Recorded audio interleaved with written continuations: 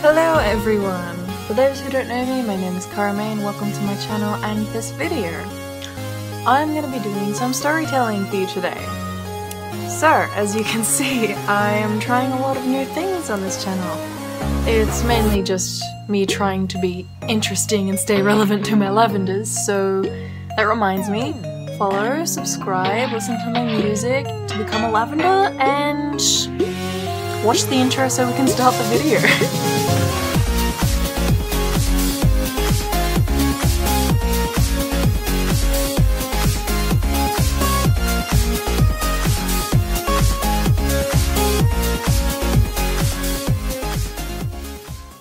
Okay, so, as you can tell by the title, it's an interesting story. Yes, I did accidentally trap myself in my own garage. So, how did I do it? How did I do it? Well, this story starts around maybe a couple of weeks ago. Okay, so I just found out the date was actually the 12th of April. So not that long ago. I was just, you know, in my own sort of world, in my own sort of space, feeling comfortable, listen to music, obviously. And it was a nice day, so I was walking around the backyard and I noticed that we have like a sort of secret garden, and it's basically a pathway leading to the back of the garage, so not the front of the garage that lifts up, but the back, sort of a door to get in. I noticed that it was open. And, you know, it's not supposed to be, but the wind does open it sometimes because it's a really weak door. It just opens at random times, either because of the wind or because someone's opened it. So I went to look inside because I was, well, hoping that she wasn't there, but I was expecting to see Matilda probably wandering around in there. If you're watching this and you don't know, Matilda is my cat. Anyways, I go in there, I have a wander around, I check all around the car to see if she's in there, but she wasn't. So I turn around to go back out and I realize the door isn't open anymore, like the wind has closed it behind me. So I'm thinking, oh okay, that's fine, I should just be able to open it again and let myself out. But no, the wind somehow managed to slam it behind me. And of course I didn't hear it because I had noise cancelling headphones on. But thing about this door, if you slam it, it just automatically locks. Not automatically because it's a physical key that you have to unlock, but if you really slam it, it will lock. And I got locked in there. I didn't have my phone with me. I listened to music on my iPad, which I'm holding now, so I had that with me, so I couldn't make a call. And I couldn't message anybody to say, hey, I'm stuck in here.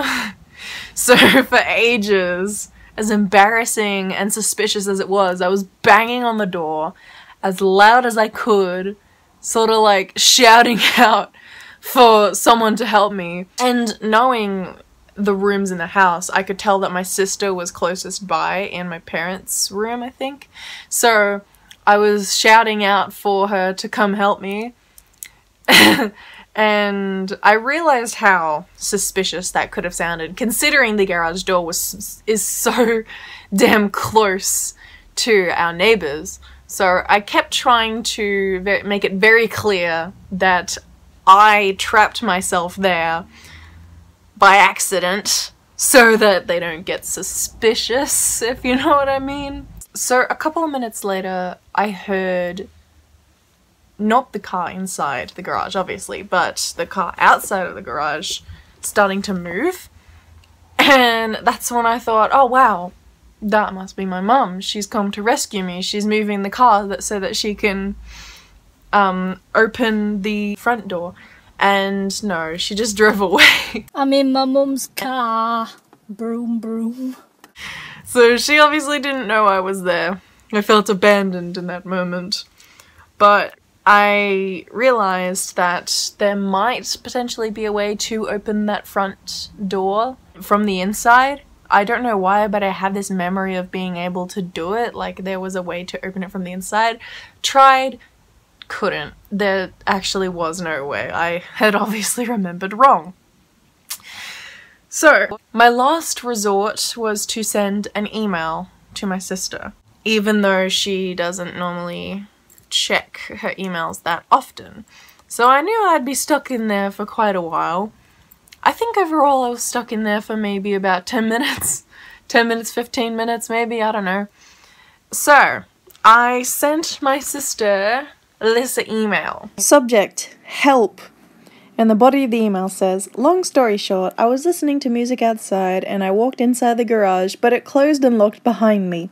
There are a bunch of spiderwebs and spiders in here and it's really dusty. Also, I can't open either doors to the garage, so I'm temporarily stuck in here. My request is for you to let me out. Respectfully, I am terrified. Your sister, Cara. While I was in there, I also recorded these videos of myself just panicking. Roll the clips. I can't see anything. I think the light just... Okay, yeah, you can half see me there. I'm stuck. I'm stuck in the garage. How did I get stuck in here? This door is so raggedy. It should just open for me. I'm stuck. Please help me. While I was in there, something very interesting happened. I noticed that I got an email back and I was like, oh my god, my sister actually is gonna respond to me and help me out. But no, I opened the email and the email was from City of Melbourne. So, you know, in case you don't know, I am from Australia. I am from Melbourne. So, City of Melbourne sent me an email and I'm like, oh wow. Does that mean they finally responded back to my case study? Not case study. I sent them a case inquiry. That's the word. I sent them a case inquiry because I had sent in an application for my busking license and hadn't heard anything back for a while and thought I may as well send an inquiry saying, hey, when am I going to get one back? But it wasn't a response from the case inquiry. It was actually an email with my busking license attached to it. So they had seen it and they had given me my busking license. So that was really good. And then, and only then, I heard my iPad buzzing and noticed at the top of the screen there was a notification saying that I was getting a call. Now my phone and this iPad are synced together, so that must be why I got a notification saying that I was getting a call from my phone so that, you know, it would signal for me to answer my phone, but I obviously didn't have my phone with me, so I thought, what if I can pick up the call? What if I can call people through the iPad? And I did! It was my sister. I answered the call and she found out where I was and she rescued me. Hence this video. I'm free. I'm free. Tell Mom it was me.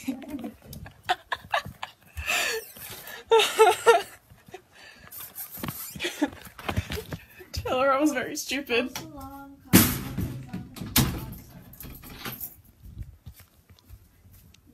And she said, yeah, she just got her busking license as well. Oh, I was in there, I got an email. And after she let me out and I came back inside, there was a little bit of a backstory. It turns out both of the people in the house, my mom and my sister, they heard me. They heard me screaming for help. They heard me banging on the door for dear life, but they thought it was coming from next door. And they thought that there was a fight happening or something like that.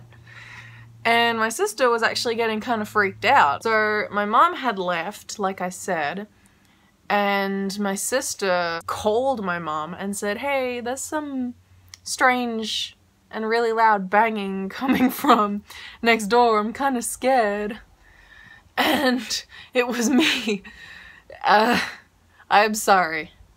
To my sister, I am so sorry for that. I didn't mean to scare you. I was just very desperately asking for help. Oh my god. So, and that's the story. And that was the ruckus that I caused by accidentally locking myself in the damn garage. Wow. So, that's it for this wild ride of a video, and that's it from me for now anyways. So, don't forget that you can stream my album, Isolation, the Piano Collection, and remember to keep an eye out, because very soon I am planning and in the middle of making a music video for my song Drowsy. Drowsy is my sort of half cover of Just the Two of Us by Grover Washington Jr. And it's the first track on the album, and it also happens to be a bit of a fan favorite, so that's why I've decided to make a music video for it.